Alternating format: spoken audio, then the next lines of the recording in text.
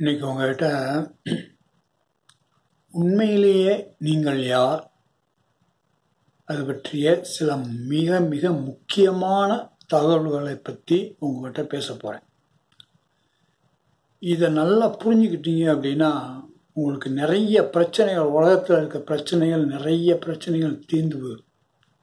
அதனால் கொஞ்சம் கவனமாக கேளுங்க. சமீபத்தில் ஒரு வீடியோ எனக்கு கவனத்திற்கு வந்தது. அது என்ன வீடியோ அப்படின்னா, அந்த வீடியோனுடைய லிங்க்கை வந்து டிஸ்கிரிப்ஷன் பாக்ஸ்லேயும் கொடுத்துருக்கேன். அப்புறம் அந்த பின் பண்ண கமெண்ட், ஃபர்ஸ்ட் கமெண்ட்லேயும் கொடுக்க போகிறேன் அந்த லிங்க்கை. அது ஆங்கிலத்தில் இருக்கிறது அந்த வீடியோ. அது ரொம்ப ஈஸியாக புரியும், லெட்டர்ஸ்லாம் இருக்குது, அதனால் புரியும். ஆனால் அதனுடைய சுருக்கத்தை இந்த வீடியோவில் சொல்ல போகிறேன்.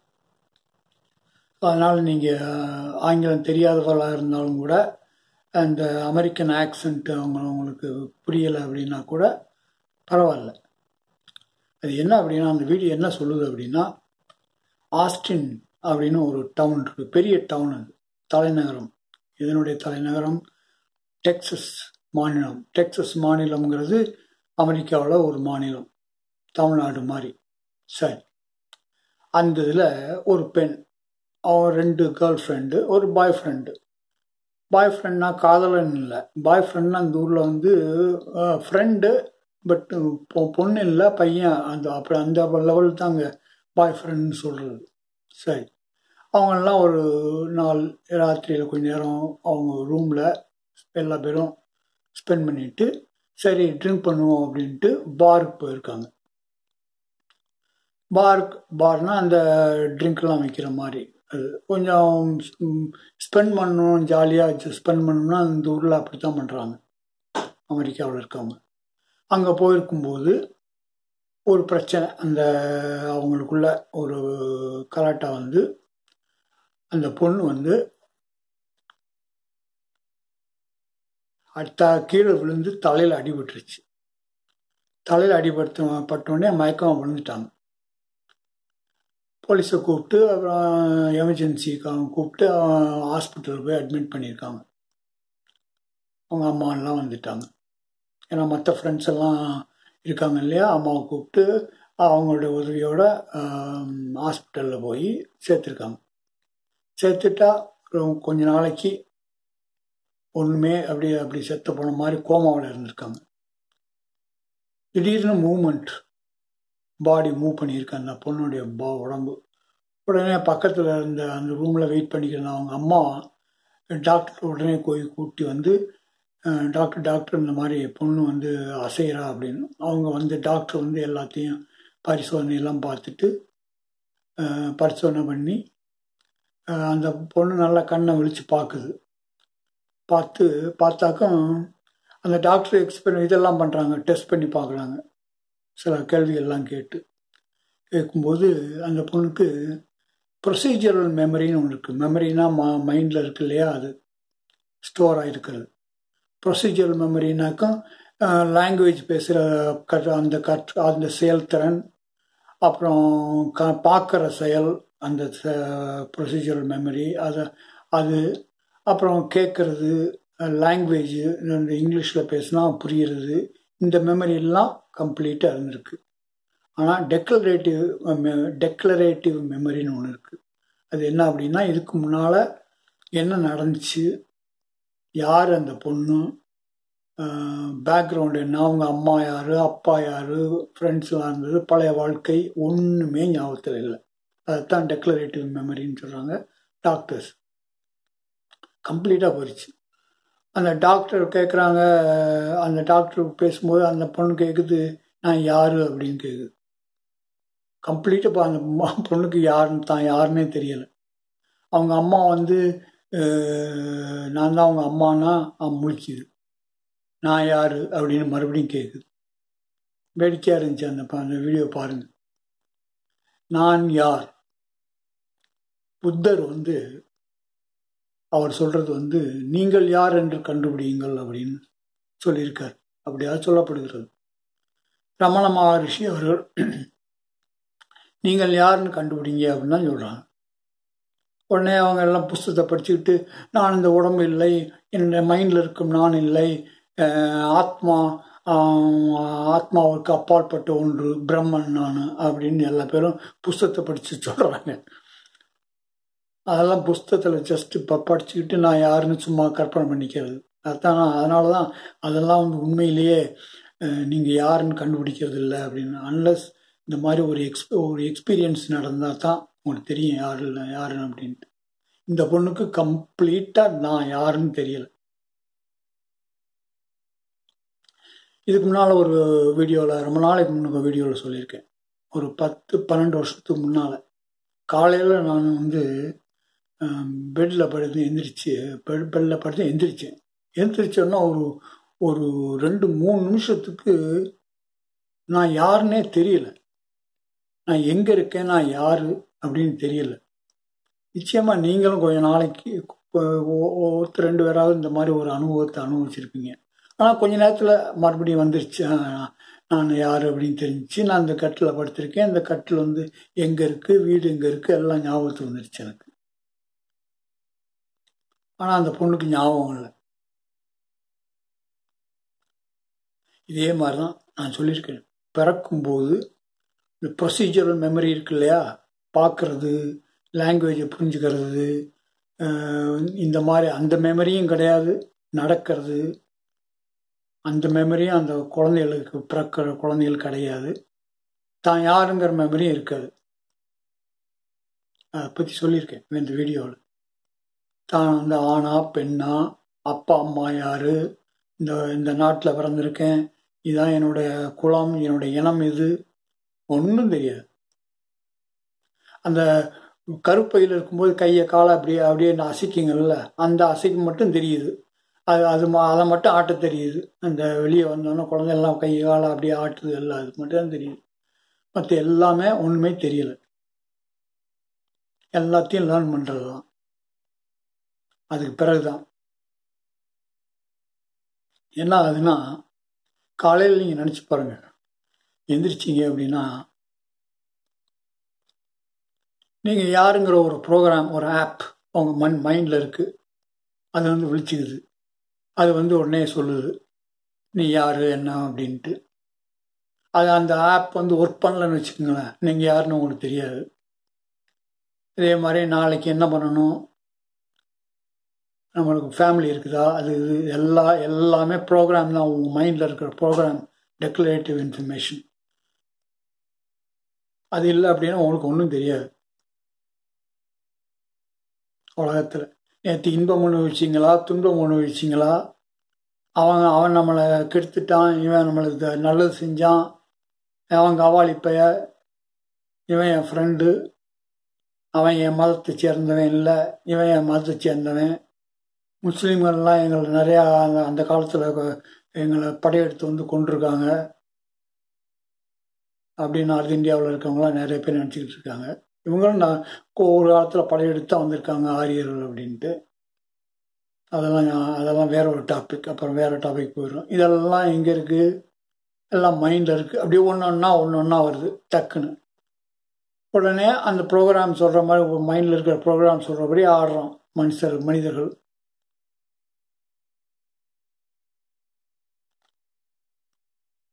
இன்னொன்று விஷயத்தையும் உங்களுக்கு இம்பார்ட்டண்ட் விஷயத்தை சொல்லணும். உண்மையிலே இதுலேருந்து என்ன தெரியுதுன்னா, உண்மையிலே நீங்கள் யார் அப்படின்ட்டு தெரியாது. எல்லாம் இந்த உலகத்தில் இருக்கவங்க நீ இப்போ குழந்தை பிறந்த பிறகு வந்து அப்படியே பிரெயின் வாஷ் பண்ணுறது, அப்புறம் அப்படியே ஹிப்னாட்டைஸ் பண்ணுறது, மூளை செலவை பண்ணுறது, அப்படியே பண்ணி இதான் நீ இப்படி இருக்கணும், அப்படி இருக்கணும், இது பண்ணாதான் நீ கிரேட்டு, அது இதுன்னு பிடிச்சி, இதுதான் இன்பம், இதுதான் துன்பம். எல்லாம் இன்பத்தை தேடி ஓடணும், துன்பத்தை வளர்க்கணும். கடவுளை நோக்கி கடவுளை தான் கடவுள் நம்ம படைச்சாரு, கடவுளை கும்பிடுங்க. இந்த ஒரு நல்ல ஒரு பாட்டு எனக்கு ரொம்ப பிடிக்கும், இந்த உன்னிகிருஷ்ணன் அவர்களுடைய பாட்டு ஒன்று, அதையும் உங்களுக்கு வேணும்னா அந்த இதில் லிங்க் கொடுத்துருக்கேன். அதில் அவரை பாட்டு இருக்கும், சிவனை பற்றி பாடுவார். தந்தையும் நானே, அன்னையும் நீயே, தந்தையும் நீயே அப்படின்ட்டுலாம் பாடுவார். சொக்கேசனே, மதுரையில் இருக்கும் சொக்கேசனே, சொக்கேஸ்வரனே அப்படின்லாம். இதெல்லாம் அப்படியே அப்படியே அப்படியே மண்டையில் போட்டு அப்படியே பிரெயின் வாஷ் பண்ணுறாங்க, ஹிப்னாட்டிஸ் பண்ணுறாங்க. நீ தான் சிவன் தான், அன்னையும் தந்தையும் எல்லாம் சிவன் தான் அப்படின்னு. அருணகிரிநாதன் அப்படின்றது எல்லாம் அருணகிரிநாதன். அது அருணகிரினா என்னன்னு தெரியாது மக்களுக்கு, அருணாச்சலம்னா என்னன்னு தெரியாது. அருணகிரினா அங்கே ரமண மகரிஷி அவங்க இருந்தாங்கல்ல ஒரு ஒரு மலையில், அந்த மலையைத்தான் அருணகிரின்னு சொல்கிறாங்கன்னு நினைக்கிறேன். அங்கே தான் சிவசக்தி ரொம்ப அதிகமாக இருக்குது அப்படின்னு சொல்லிக்கிட்டு இருக்காங்க. இதெல்லாம் மனுஷர்கள் அப்படியே உங்களை பிரெயின் வாஷ் பண்ணுறது, ஹிப்னாட்டிஸ் பண்ணுறது. கோயிலுக்கு போங்க அப்படின்னு இதை பற்றி நிறைய இதுக்கு முந்தின வீடியோலாம் சொல்லியிருக்கேன். இதெல்லாம் ஒன்று ஞாபகம் வச்சுக்கோங்க, இதெல்லாம் வெறும் பிரெயின் வாஷிங், ஹிப்னாடைசிங். உண்மையிலேயே நீங்கள் யாருன்னு உங்களுக்கு தெரியவே தெரியாது. இப்போ நான் முக்கியமான இன்னொன்று சொல்ல போகிறேன். என்னுடைய முதல் ஆன்மீக அனுபவம்.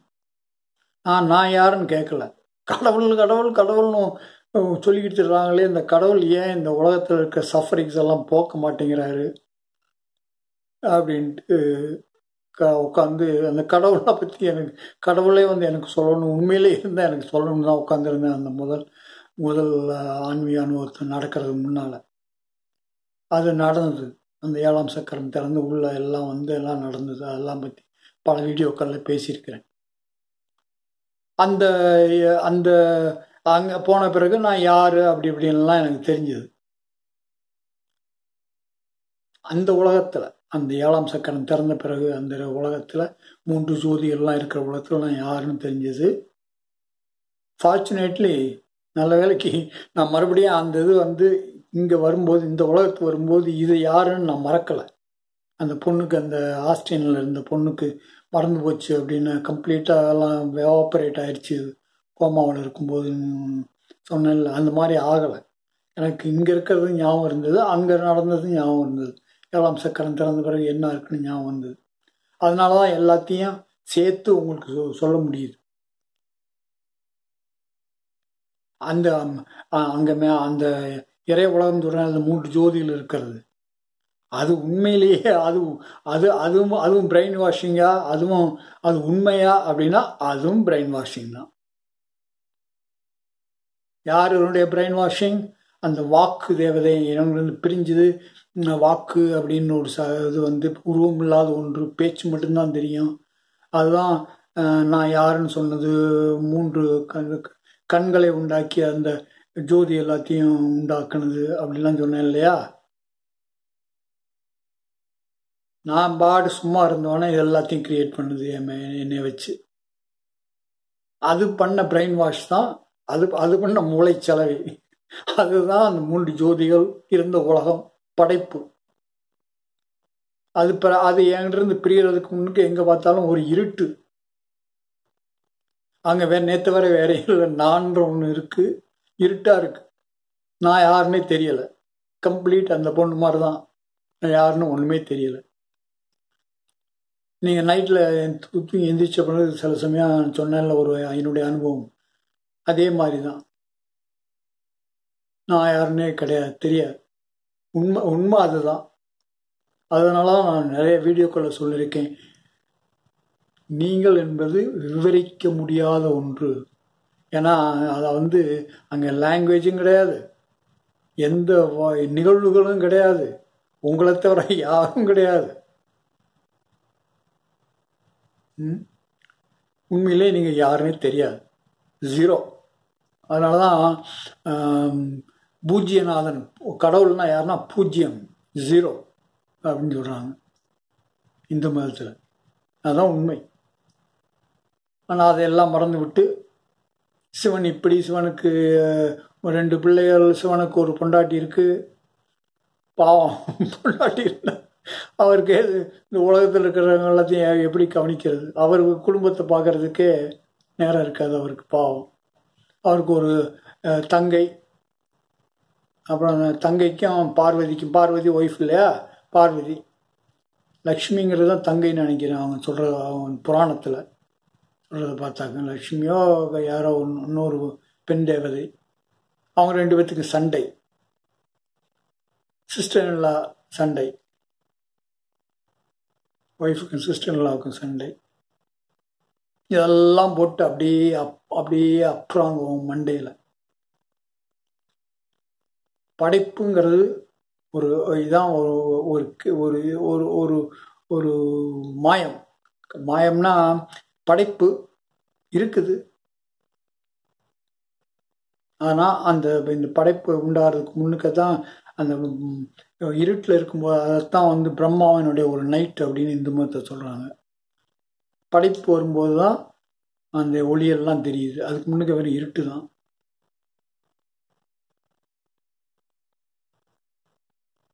கடைசியில் என்ன சொல்ல வர்றேன் அப்படின்னா, எல்லாமே பிரெயின் வாஷிங். இந்த இறை உலகங்கிறது அந்த வாக்கு தேவதை சரஸ்வதி, பைபிளில் சொல்கிற வேர்டு, அதுதான் உலகத்தை கிரியேட் பண்ணது அப்படின்னு சொல்கிறாங்கல்ல. அது பண்ணுற வேலை. அது பண்ணால் முதல்ல இறை உலகம் முழுதான் அது பண்ண ஒரு பிரெயின் வாஷிங்.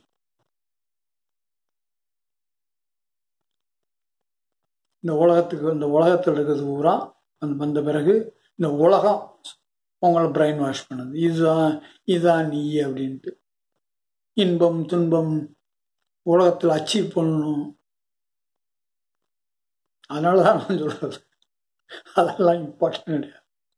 அமைதியாக இருங்க, அமைதியாக வாழ்க்கை நடத்திருப்போம். இது உண்மை தெரிஞ்சாக்கு பேசாமல் அமைதி. அந்த அமைதி இன்பம் துன்பம் மைண்டு கிரியேட் பண்ணுறது. இந்த இன்பம் துன்பம் இதெல்லாம் யார் சொல்லிக் கொடுக்குறது அப்படின்னா, அந்த உலகம் உங்களுக்கு சொல்லிக் கொடுத்த ஒரு பிரெயின் வாஷிங் ப்ரோக்ராம் உள்ளே இருக்குது. எது இன்பம் எது துன்பம்னு உலகம் சொல்லி கொடுத்துருக்கு. அது வந்தோடனே ஒரு நிகழ்ச்சி நடந்தாலும் ஒரு இன்பம், இன்னொரு நிகழ்ச்சின்னா துன்பம். இந்த ப்ரோக்ராம் தான் மைண்டில் ஓடிக்கிட்டு இருக்கு. அது ஆட்டத்தில் தான் உலகமே மனிதர்கள் ஆடிக்கொண்டு இருக்கிறார்கள். நீங்கள் ஆடிக்கிட்டு இருக்கீங்க, எனக்கு புரியுது. நானும் ஆடத்தான் செய்கிறேன். ஆனால் எனக்கு இந்த ஆட்டம்லாம் என்ன ஏன் அப்படின்னு தெரியுது. உங்களுக்கு அதனுடைய முழுதும் தெரியல, அதனால் கஷ்டப்படுறீங்க. அதனால தான் அன்பு, பேரன்பு அப்படின்னா உலகத்தில் இருக்கவங்கெல்லாம் யார் என்ன அப்படின்னு உங்களுக்கு தெரிஞ்சுனாக்கா எல்லாமே அன்பு வச்சாக்கம் இந்த உலகத்தில் அமைதியாக இருப்பீங்க. அது ஒரு அதுவும் ஒரு பிரெயின் வாஷிங் மாதிரி தான். அதுக்கு பின்னால் இருக்கிற உண்மையான இது என்ன அப்படின்னா, நீங்கள் யாருன்னு உண்மையிலே தெரியாது.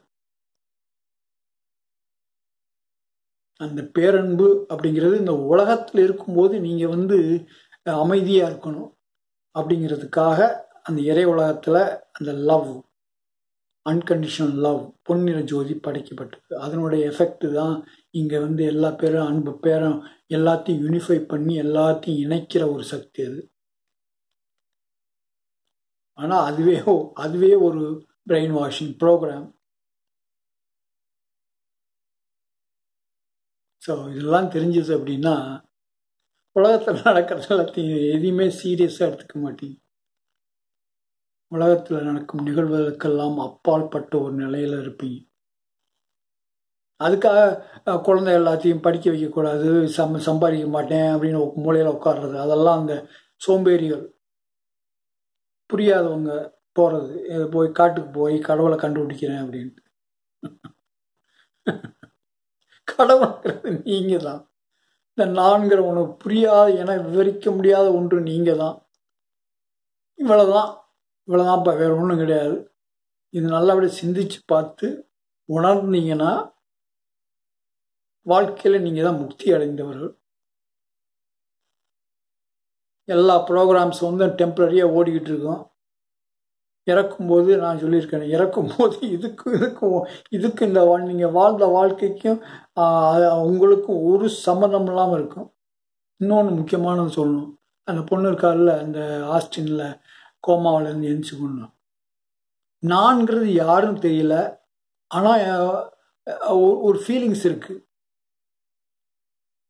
என்னை பற்றி நாங்கிறது தெரியுது, ஆனால் யாருன்னு தெரியல. அதை பற்றி ஒரு இன்ஃபர்மேஷன் தெரியலை. நான் இருக்கிறேன், எனக்கு தெரியுது.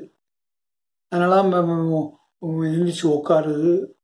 அடுத்தவங்கெல்லாம் இங்கிலீஷில் இப்போ கேள்வி கேட்டால் அந்த பொண்ணு பதில் சொல்லுது. ஆனால் யாருன்னு அந்த பொண்ணுக்கு தெரியல. இது மாதிரி தான்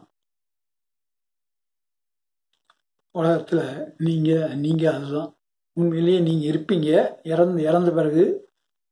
ஆனால் அந்த நீங்களுக்கும் அந்த உங்களுக்கும் இந்த உலகத்தில் நீங்கள் அனுபவிச்ச உங்களுக்கும் சம்பந்தமே கிடையாது. இதாப்பா வாழ்க்கை.